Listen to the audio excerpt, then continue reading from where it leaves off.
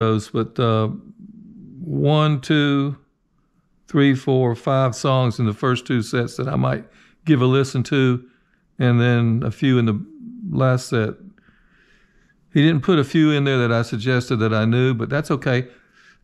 He's doing the majority of the singing, so we need to make sure that we're doing the songs that he knows. And now the drummer is also just filling in with us, and he's a friend of mine, it turns out, that I've worked with in some other pickup bands here and there, and he works a lot around the upstate.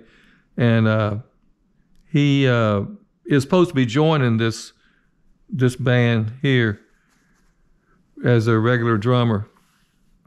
So he's worked with the singer a little bit. Anyway, I think this video is long enough. I'll close it out and hope that helps. Thanks.